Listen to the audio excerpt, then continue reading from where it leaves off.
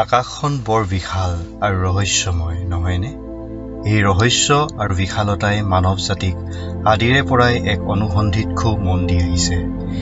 এই ৰহস্যৰ পম খেদিয়ে মানৱ জাতিয়ে বিশ্ব ব্ৰহ্মাণ্ডৰ অগণন তথ্য সংগ্ৰহ কৰিবলৈ সক্ষম হৈছে। আৰু তাৰেই পৰিপ্ৰেক্ষিতত মানৱ জাতিয়ে আজি মহাকাশৰ লগতে চন্দ্ৰটো অৱতৰণ কৰিবলৈ সক্ষম হৈছে। আমি জানো যে এই বিশাল বিশ্ব ব্ৰহ্মাণ্ডত অগণন তাৰকাৰাজ্য আছে। সেই অগণন তাৰকাৰাজ্যত অগণন সৌৰজগত আছে, ঠিক আমাৰ সৌৰজগতৰ দৰে। কিন্তু আজি আমি আমাৰ তাৰকাৰাজ্য হাতীপতিৰ অন্তৰ্গত আমাৰ সৌৰজগত অৰ্থাৎ সূৰ্য আৰু ইয়াৰ চাৰিওফালে পৰিভ্ৰমণ কৰা ভিন্ন গ্ৰহসমূহৰ বিষয়ে সবিশেষ জানিবলৈ চেষ্টা কৰিম। গতিকে মই তৰুণ স্বাগতম জনাইছোঁ আমাৰ ইউটিউব চেনেল জ্ঞান জেউতিলৈ। আৰু পলম নকৰি বলক আজিৰ ভিডিঅ'টিলৈ আগবাঢ়ো। আমাৰ সৌৰজগত সূৰ্য আৰু ইয়াৰ চাৰিওফালে থকা 8টা গ্ৰহ, অনেক উপগ্ৰহৰ উপৰিও ধূমকেতু, উল্কা আৰু গ্ৰহাণুপুঞ্জ এই আটাইবোৰ লগ হৈ আমাৰ সৌৰজগতখন গঠিত হৈছে। সূৰ্যটোনো কি বাৰু? সূৰ্যটো হৈছে এটা নক্ষত্ৰ। সূৰ্য হৈছে আমাৰ পৃথিৱীৰ আটাইতকৈ ওচৰত থকা নক্ষত্ৰ। সেয়ে ইয়াক আমি বেছ ডাঙৰ দেখোঁ। সূৰ্যতকৈও বহুগুণে ডাঙৰ নক্ষত্ৰও আকাশত আছে, কিন্তু সেই নক্ষত্ৰবোৰ আমাৰ পৰা কোটি কোটি কিলোমিটাৰ দূৰত আছে বাবেই সেইবোৰক আমি অতি সৰু দেখোঁ। এই সূৰ্যৰ চাৰিওফালে সকলোবোৰ গ্ৰহই নিজ নিজ উপবৃত্তাকাৰ পথত অবিৰাম গতিত পৰিভ্ৰমণ কৰি আহিছে। গতিকে পোনপ্ৰথমে বলক আমি বুধ গ্ৰহৰ কক্ষপথত প্ৰৱেশ কৰি বুধ গ্ৰহৰ বিষয়ে সবিশেষ জানিবলৈ প্ৰয়াস কৰোঁ।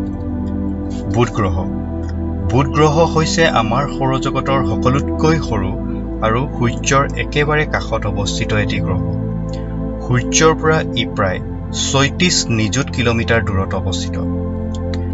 সূৰ্যৰ চাৰিওফালে পৰিভ্ৰমণ কৰিবলৈ ই সময় লয় ৮৮ দিনৰ আৰু নিজ মেৰুদণ্ডত এপাক ঘূৰিবলৈ সময় লয় ৫৯ দিনৰ। উল্লেখনীয় যে ই আমাৰ চন্দ্ৰতকৈ অলপহে ডাঙৰ। যদিও বা বুধ গ্ৰহটি সূৰ্যৰ নিচেই কাষত অৱস্থিত, তথাপিতো কিন্তু ই আটাইতকৈ উত্তপ্ত গ্ৰহটো নহয়। ইয়াৰ কাৰণ হৈছে ইয়াৰ বায়ুমণ্ডল খুব পাতল, সেয়েহে ই তাপ বা উষ্ণতা ধৰি ৰাখিব নোৱাৰে। আৰু দিনৰ ভাগত ইয়াৰ উত্তাপ প্ৰায় ৪৩০ ডিগ্ৰী চেলছিয়াছ আৰু ৰাতিৰ ভাগত খুব ঠাণ্ডা হয় -১৮০ ডিগ্ৰী চেলছিয়াছ হয়গৈ। আৰু এই বুধ গ্ৰহৰ কোনো নিজা উপগ্ৰহ নাই। এতিয়া বলক আমি শুক্ৰ গ্ৰহৰ কক্ষপথত প্ৰৱেশ কৰোঁ। শুক্ৰ গ্ৰহক আৰ্থছ টুইন বুলিও কোৱা হয়, কাৰণ ইয়াৰ আকাৰ আৰু ঘনত্ব পৃথিৱীৰ সৈতে প্ৰায় একেই। শুক্ৰ গ্ৰহৰ বায়ুমণ্ডল খুব ডাঠ আৰু কাৰ্বন ডাই অক্সাইড গেছেৰে ভৰপূৰ হৈ থকা বাবে ইয়াৰ উষ্ণতা আমাৰ সৌৰজগতৰ গ্ৰহসমূহৰ ভিতৰত আটাইতকৈ বেছি। ইয়াৰ পৃষ্ঠভাগৰ উষ্ণতা ৪৭৫ ডিগ্ৰী চেলছিয়াছ। সমগ্ৰ গ্ৰহটি ওখ ওখ পৰ্বতমালা আৰু আগ্নেয়গিৰিৰে আৱৰি আছে। আমি জানো যে প্ৰায় সকলো গ্ৰহই এণ্টি ক্লকৱাইজ অথবা ঘড়ীৰ কাঁটাৰ বিপৰীত দিশত গতি কৰে, কিন্তু শুক্ৰ আৰু ইউৰেনাছে ঘড়ীৰ কাঁটাৰ দিশত অথবা ক্লকৱাইজ দিশত গতি কৰে। গতিকে আমি গম পালো যে ভেনাছ বা শুক্ৰ গ্ৰহটি আমাৰ প্ৰায় সকলো গ্ৰহসমূহৰ ভিতৰত আটাইতকৈ বেছি উত্তপ্ত এটি গ্ৰহ। First spacecraft to explore Venus is named as Mariner 2. শুক্ৰ গ্ৰহলৈ পঠিওৱা প্ৰথম মহাকাশযানখন হৈছে মেৰিনাৰ 2 আৰু ইয়াৰ কোনো প্ৰাকৃতিক উপগ্ৰহ নাই।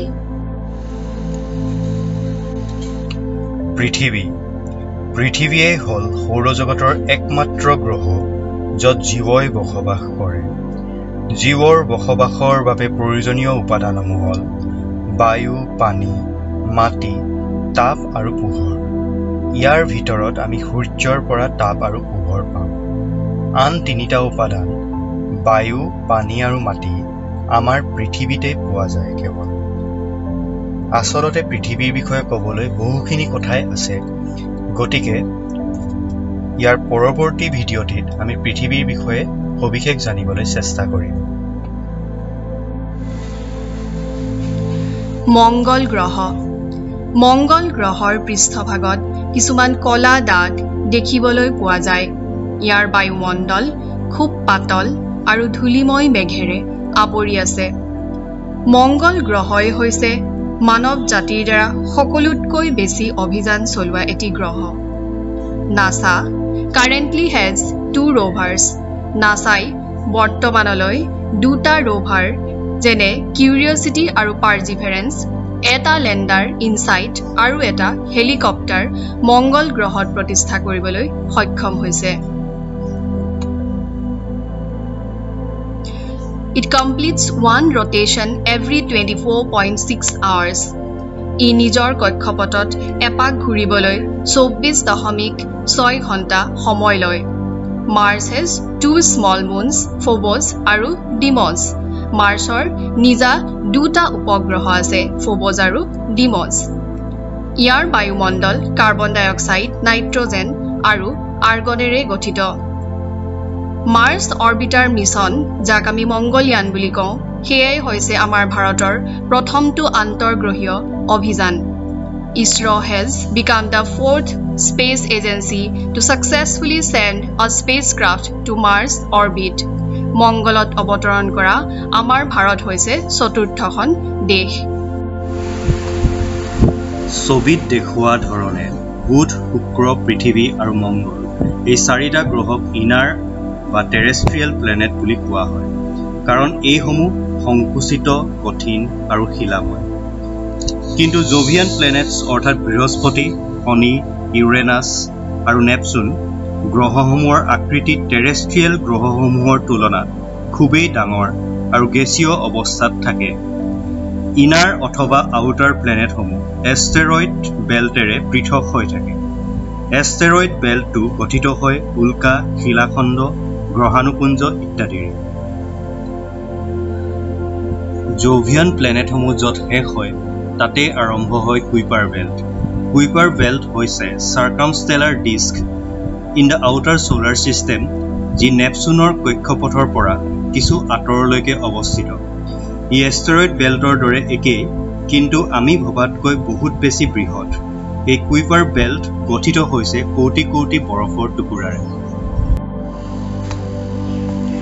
জুপিটাৰ অৰ্থাৎ বৃহস্পতি গ্ৰহ, আমাৰ সৌৰজগতৰ আটাইতকৈ ডাঙৰ গ্ৰহটিয়েই হৈছে বৃহস্পতি গ্ৰহ। এই দৈত্যকায় গ্ৰহৰ বায়ুমণ্ডল ভিন্ন গেছেৰে ভৰপূৰ, যেনে হাইড্ৰজেন, হিলিয়াম, মিথেন ইত্যাদি। বৃহস্পতি গ্ৰহটি হৈছে অন্য গ্ৰহতকৈ ব্যতিক্ৰম এটি গ্ৰহ। ইয়াৰ বৰ্হিভাগত কিছুমান বৃত্তাকাৰ কলা আৰু বগা আকৃতি দেখা পোৱা যায়। বৃহস্পতি গ্ৰহটি সূৰ্যৰ পৰা প্ৰায় 485 নিযুত কিলোমিটাৰ দূৰত্বত অৱস্থিত। সেয়েহে ইয়াৰ উষ্ণতা খুবেই কম, প্ৰায় -130 ডিগ্ৰী চেলছিয়াছ। শেহতীয়া তথ্য মতে ইয়াৰ মুঠ উপগ্ৰহ হৈছে 92টা। ইয়াৰ ভিতৰত আটাইতকৈ ডাঙৰ উপগ্ৰহটি হৈছে গেনিমিড। শনি গ্ৰহ বা চেটাৰ্ণ। আমি জানো যে জোভিয়ান প্লেনেট যেনে বৃহস্পতি, শনি আৰু ইউৰেনাছৰ চাৰিওফালে আঙঠিৰ দৰে আৱৰণ থাকে, কিন্তু শনি গ্ৰহৰ আঙঠিৰ আৱৰণ বেছি স্পষ্ট, আৰু এই আঙঠিৰ আৱৰণ আমি দূৰবীক্ষণ যন্ত্ৰৰে পৃথিৱীৰ পৰা প্ৰত্যক্ষ কৰিব পাৰোঁ। বৰ্তমানলৈকে ইয়াৰ 145টা বা 145টা উপগ্ৰহ চিহ্নিত কৰা হৈছে। সৌৰজগতৰ বাকী গ্ৰহসমূহৰ তুলনাত সকলোতকৈ বেছি শনি গ্ৰহ হৈছে এটি গেছীয় গ্ৰহ, যাৰ পৃথিৱীৰ দৰে কোনো পৃষ্ঠভাগ নাই। টাইটান হৈছে শনি গ্ৰহৰ আটাইতকৈ ডাঙৰ উপগ্ৰহ। শনি গ্ৰহলৈ নাছা, European space agency Italian space এজেন্সিয়ে এটি অভিযান পঠাইছিল কেচিনি নামৰ আৰু ই প্ৰায় 7 বছৰ যাত্ৰা কৰাৰ পাছত শনি গ্ৰহৰ বিষয়ে বহু তথ্য যুগুতাবলৈ সক্ষম হ'ল বৰ্তমানৰ নাসাৰ কেচিনি হাইজেন্স মহাকাশযানে টাইটান উপগ্ৰহত এটি হ্ৰদ বা লেক আৱিষ্কাৰ কৰিবলৈ সক্ষম হৈছে ইউৰেনাছ বৃহস্পতিৰ দৰে ইউ হল এক দৈত্যকায় গ্ৰহ যি পৃথিৱীৰ তুলনাত 50 গুণ ডাঙৰ আৰু 15 গুণ গধুৰ শুক্ৰ গ্ৰহৰ দৰে ইউৰেনাছও ঘড়ীৰ কাটাৰ দিশত অৰ্থাৎ ক্লকৱাইজ ডিৰেকশ্যনত পূবৰ পৰা পশ্চিমলৈ গতি কৰে ইয়াৰ 27টা উপগ্ৰহ আছে